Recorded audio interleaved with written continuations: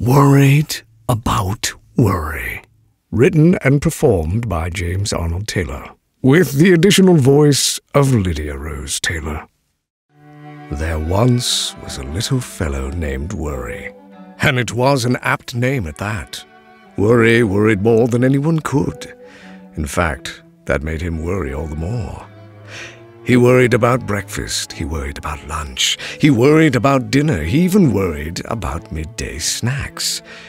He worried about what to wear, that is, if he actually wore anything, for you see, worry was simply a bundle of, well, worry, and nothing more. Held together by the past and future worries, while never really concentrating on the present, as that would, yes, that's right, worry him. So Worry worried. He worried about what people thought of him, what he thought of them. He worried about being late. He worried about being early. He worried that being on time may even be too exact for others and bother them, which Worry wouldn't want to do at all. I mean, just think of it. And worry. Worry, simply put, if you have not already guessed, worried about anything and everything, and when he was done worrying about it all, he'd worry some more, just to be sure. One day, while Worry was sitting under a big willow tree, he liked the willow because it sounds a bit like worry, but not too much like it. That would be worrisome and perhaps confusing. But let us not bring his cousin confusing into this story. Anyway, where was I at? Not to worry, I remember. While sitting under that big willow, Worry was worrying about the weather. Would it be hot, or would it be cold? And if it's cold, would it be too cold, or could it be too hot? He worried. He didn't know which was worse. Then, suddenly, he saw a figure coming towards him. And this, goes without saying, was worrying, our worrisome worrier. I wonder who that is. Oh, what if it's someone I know? What will I say to him? How will I start a conversation? Oh, great, yeah. What if we both start to talk at the same time? That's always a possibility. And then there's the confusion and talking over each other and, oh, the worry. But wait, what if it's a stranger? Oh, well, that's all the more reason to worry. If they're mean, they may say or do mean things to me, but if they're nice, they may say nice things to me, and I'll need to find just the right nice things to say back to them, and, or they may say nice things to simply be nice and not really tell me how they really feel about me, yeah. Or if they even feel anything about me at all. Oh, what a worry this approaching character brings. The sun was behind this foreboding figure, so only a dark silhouette was visible to Worry. So he squinted his eyes as tightly as he could to where they were almost shut, but not quite. Just enough to still see the imminent interloper, but not enough to make out who they were. This seemed the sensible thing to do for someone that worries so. You see, then he could still see them, but not see them enough to know as to avoid a new worry and stay focused on the worry at hand. This worry is safer, it seems, as it doesn't let anyone else in, which could be a bigger mistake than letting them out. Oh, the worry. But now, as the being drew closer, squinting couldn't help his ears from hearing singing. Songs from this dark and dreadful apparition? Was it a happy or melancholy tune? Best not to listen, thought Worry, and he quickly covered his ears using the palms of his hands. He would have much rather stuck his fingers in his ears to plug them tightly, but he hadn't had the chance to wash his hands, and seeing this ominous offering, and the thought of perhaps spreading germs into his ears that could result in an infection, or perhaps a nasty head cold, brought a new worry to the table for Worry A. Worrywart. Oh, yes, had I forgot to mention Worry's full name? Terribly sorry. Worrywart was his last name, but he much preferred the first half of the last name to the last half, as warts are an ugly and worrisome thing. Oh, but let me proceed so as not to worry you as to what was on the horizon for Worry. Now this singing was gaining in volume and distance, and the words were almost clear through his trembling hands and right into his ears, and that worried Worry. What if the song was one that he knew, and then it might get stuck in his head? Oh, worrying is a long and difficult task, but alas, Worry was an expert, and that brought him some comfort. But is comfort good? Worry thought, and began to worry. It may not be. The singing began to break through, and then his ever-squinting eyes began to grow weary of all the squinting, and so he opened them, as he feared that long-time fable that if he kept them squinted for too long, they would get stuck. And this goes without saying, is a worry for certain. As he opened his eyes with worrisome wonder, he saw to his surprise not a dark, dastardly devil at all. Instead, he saw a small little gal, with pretty pink pleats and a perfectly pressed dress. On this dress she wore were little red roses lightly embossed in lace on the bottom and hearts on the top. She wore sneakers that glittered and tights with socks that seemed to match perfectly, though somehow seemed off. Her hair was dark, but had a glow of gold. It was drawn up in pigtails, and her makeup was ever so perfectly so. Her eyes were bright with blue, or were they brown? Or green, perhaps? Hazel? They seemed to change each time Worry looked. She had a huge smile, and her teeth sparkled with what looked like little stars when the light hit them just right. Worry hoped the lights wouldn't damage his vision. After all, what would he do if he couldn't see all of his worries? But as he looked at this strange, slender vision, who seemed quite content, he felt for a split second, or perhaps even less, a strange feeling come over him that made Worry about not worrying. Hello, Sang the girl with the pigtails and pleats. my name is Presently, would you believe? I'd like to know yours. It'd be a pleasure to receive. Well, now let us go into the mind of our little worrying friend and see if we can see what he was trying to comprehend. She doesn't seem mean. She doesn't seem sad. She doesn't even seem the slightest bit mad. She sings every word that comes out of her mouth. I wonder what happens when she whines or she pouts. Though those don't seem likely for a girl like this. Perhaps it could happen. Perhaps I'll persist. And what's with this rhyming and matching of words? I worry a worrywart have become quite perturbed. From this point on, our tale doth rhyme. Don't ask me to stop it, there just isn't time. My name is Worry. Worrywart's my name. How wonderful to meet you. I'm glad that I came.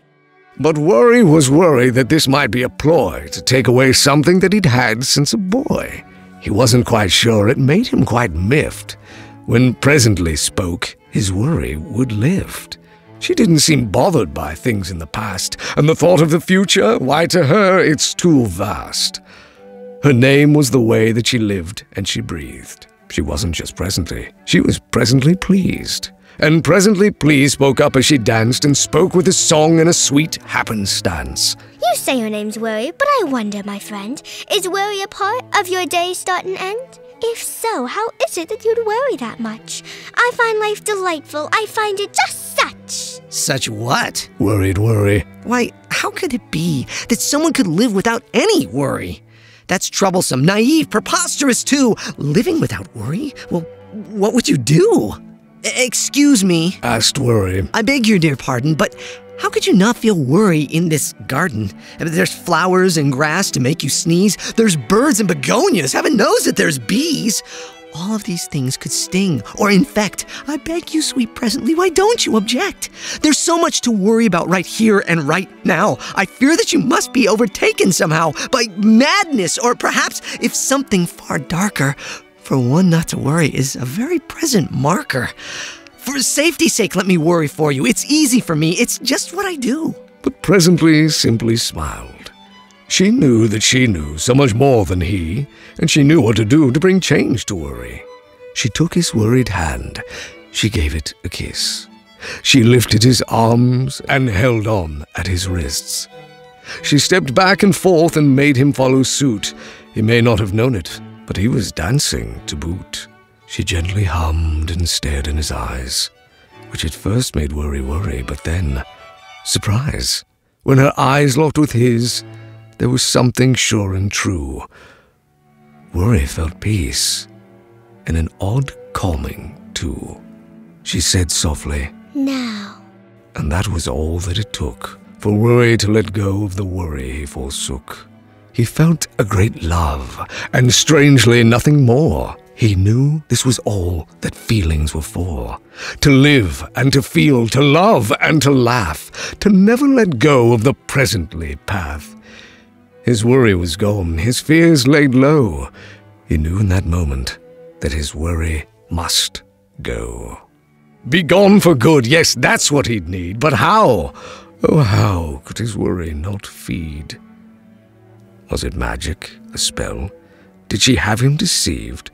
Was his worry really leaving? Could he really believe? How could this presently relieve all his fears?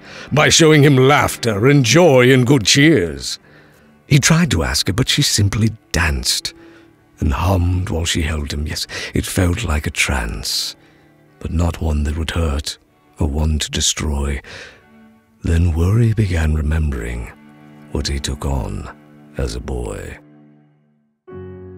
All the pressure, the pain, the anger and shame, all the fear and the dread, and of course, all the blame. Yes, all of these things became a part of the lad, who wanted to live life and feel happiness clad.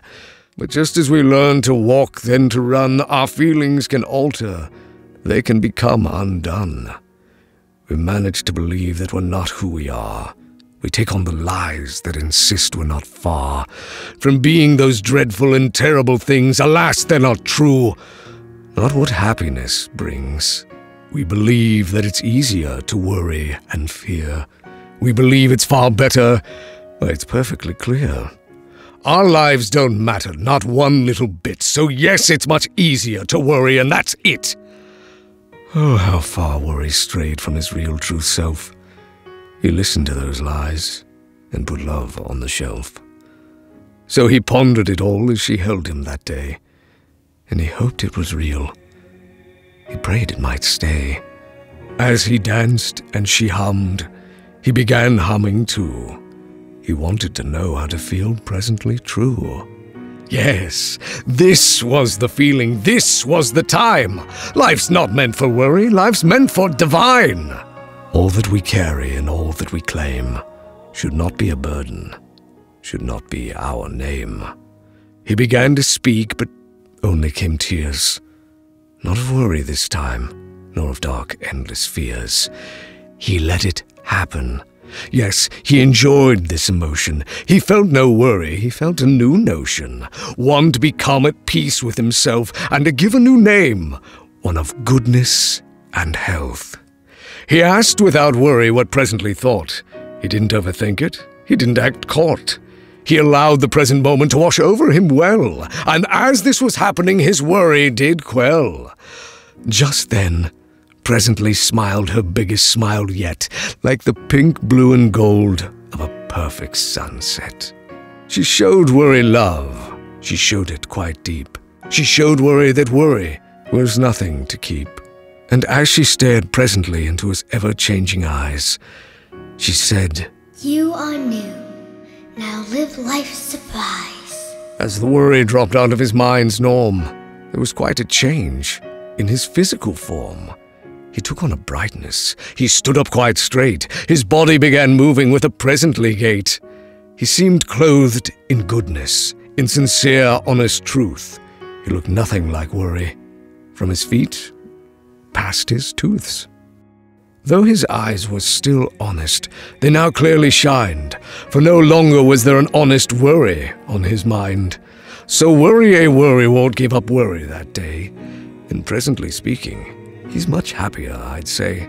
He forgets and he stumbles, he makes some mistakes, but now when he does, he doesn't return to old traits. He stops, takes a moment, and looks at it anew.